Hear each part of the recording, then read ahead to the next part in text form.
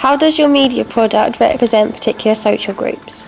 Our product represents young girls as being innocent and extremely vulnerable. This is shown in our clip by the young girl playing the victim through the use of high-angle shots. At the beginning, she is shown laughing with her friends. This connotes her to be fun and trusting. Later on in the clip, you can see her being followed as she is completely unaware. This shows young girls are vulnerable and unaware of the things going on around them. Our product also represents some younger men as untrustworthy and obsessive. This is shown in our clip by the young man playing the stalker through the use of low-angle shots. This is first shown in a flashback of him following her out of the train station, just appearing to be a normal citizen. In this clip, he is portrayed as just a general everyday guy. Later on in our product, he is shown in a CCTV clip on the news reading. Here he is shown as possessive, obsessive. What kind of media institution might distribute your media product and why? YouTube is a great way for small companies and amateur filmmakers to distribute their product on a fairly larger scale and at no cost. YouTube is a great way in which you can reach an audience as anyone around the world can see it. However, you cannot nearly make enough money as large companies who can distribute their films using vertical and horizontal integration. For example, A Field in England by Ben Wheatley used Film 4 Productions and Draft House Films to distribute his film in a very special way, as he knew he couldn't compete with some of the large companies such as 20th Century Fox, Sony, Universal and Warner Brothers. A Field in England was released in cinemas, DVD and on Film 4 all at 9 o'clock on the 5th of July. By doing this, Ben Wheatley allowed himself a bigger, wider audience rather than relying on cinemas and then later on DVD and DV. Who would be the audience for your media product? For our product, the audience we're aiming for is aged 15 and above. This is appropriate age for our product as the opening scene applies to the 15 certificate. The work as a whole must not endorse discrimination, language or behaviour.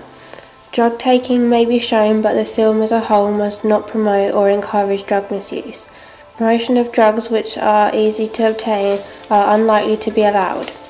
Dangerous behaviour, for example hanging, suicide and self-harming, can be allowed provided the details such as low so that it cannot create too much of an impression of the viewer. Abuse of weapons which are easily obtained will not be tolerated.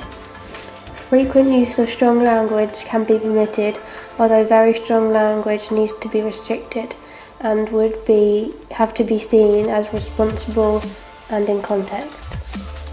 Nudity in a sexual content must be restricted, however nudity in a non-sexual content does not. Sexual activity without a strong detail would most likely be allowed.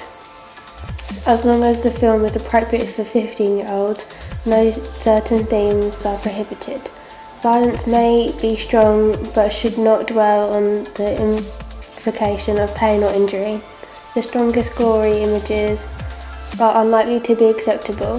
The same applies to references. Any sexual violence should be discreet and strongly justified. How did you attract your audience?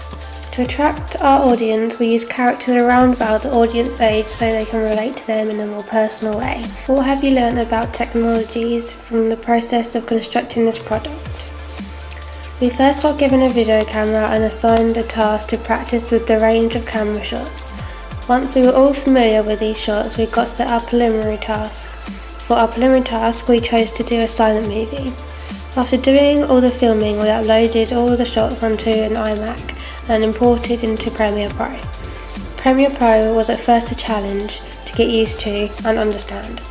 After cutting, speeding up and putting all the clips together, we started to edit our title screens. Our title screens were fairly basic and simplistic, giving an old-fashioned feel. After this was completed, we started to add music. Our music for this was downloaded from YouTube to the Mac and then imported and cut to size in Premiere Pro. When finished and saved, it was uploaded to YouTube. This was very simple and is done in stages set out by YouTube. We went through the same process for our 2-minute opening scene. However, for the music we use Audio Network to buy, download and import the chosen music. Looking back at your preliminary task, what do you feel you have learned in the progression from it to your field product?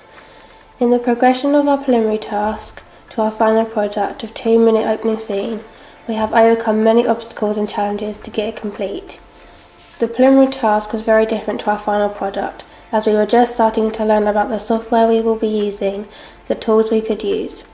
During the creation of our preliminary task, we firstly practiced with the different shots to go with our storyline and shot them all in turn with our standard video cameras. After this, we imported them into Premiere Pro. The use of editing was very basic, just turning it into black and white, taking out the sound and adding in a soundtrack, and adding title screens. Because we had already learnt how to do the basics, it allowed us more time for us to play around with the editing on our final product. Whilst creating our 2-minute intro, we learnt that you need to have a good film basis before you can import and edit, as it might not always make sense to the audience. This was a problem that we found and had to overcome. Because of this, we had to film on a second day in a different location. This did cause a bit of trouble with our final product.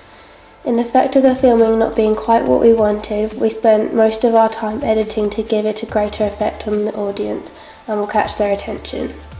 This did allow us to get to use a wider range of editing tools such as speed, titles, graphics and effects.